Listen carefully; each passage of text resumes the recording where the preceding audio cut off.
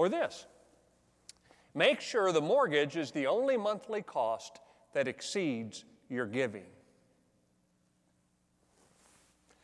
Register as an independent and vote your theology, not party ideology.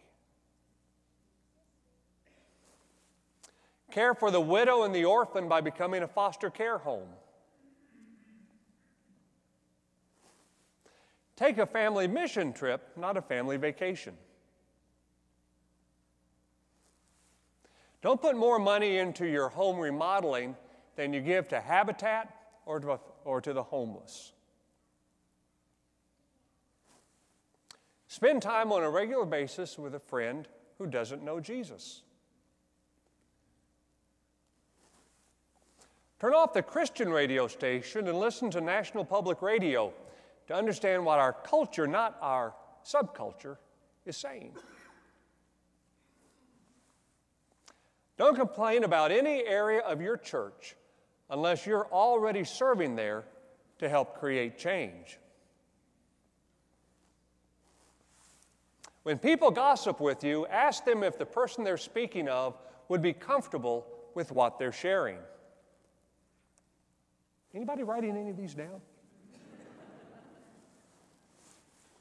View suffering as a gift of grace. Have a conversation with that homeless person who asks you for money. Learn her or his story. Sit in the front pew.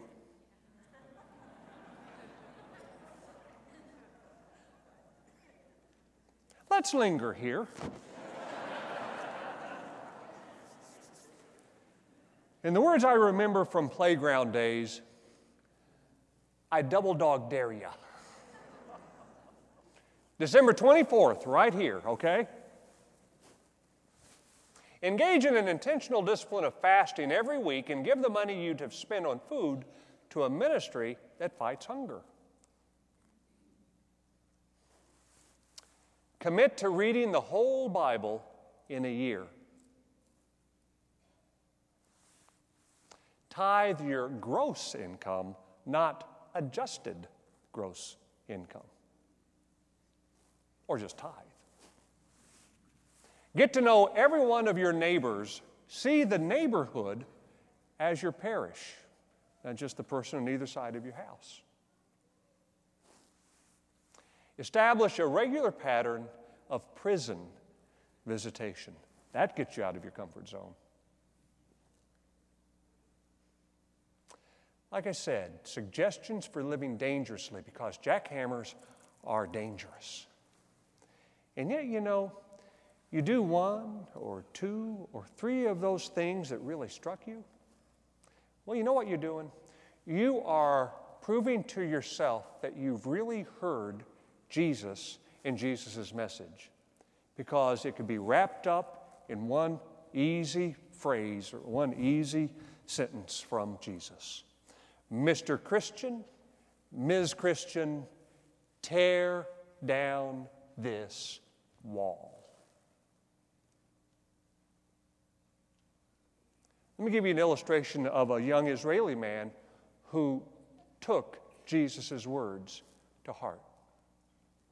He was a young Israeli soldier walking his patrol by himself in Palestinian territory when, out of the blue, he felt a rock hit him in the back. Before he could turn around, there was another one and another one.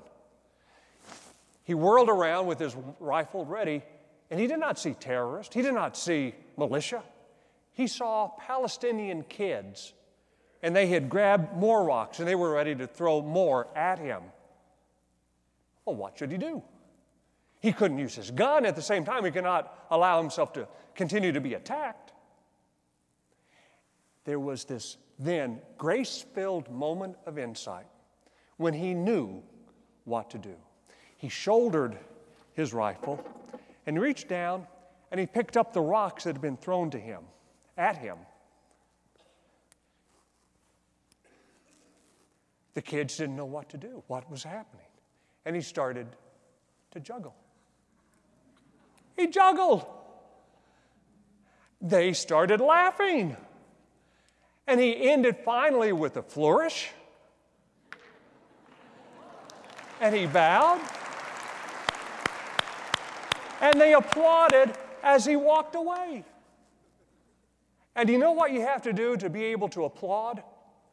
You have to drop your rocks, which is what they did. And in that brief moment, there was neither Palestinian nor Israeli. In that brief moment, weapons had been turned into objects of wonder. In that brief moment, a crack appeared in that wall. The only way cracks will appear in the walls that we have will be to appropriate a good portion of that grace-filled, creative spirit of that young Israeli. May you and I have such a portion of that spirit this week. And who knows? Maybe because of what we will be doing this week, someday we'll visit the Holy Land.